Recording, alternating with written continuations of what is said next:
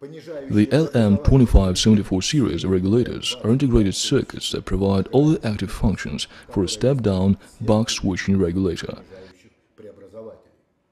The series of PWM controllers help create a step-down DC-DC voltage regulator with excellent regulation characteristics. The output voltage range for the circuits is 4 to 60 volt. These devices are available for fixed output voltages of 3.3 volt, 5 volt, 12 volt and 15 volt.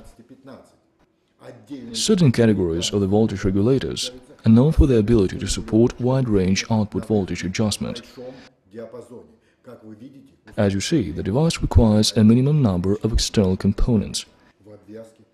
We could even say that it functions all by itself. That is why the regulators are so easy to mount. However, the microchip itself has a hybrid structure with a standard PWM controller, fixed frequency generator, power transistor, output gate current limiter, temperature protection circuit and sleep mode. Just imagine, all this is integrated into one microchip.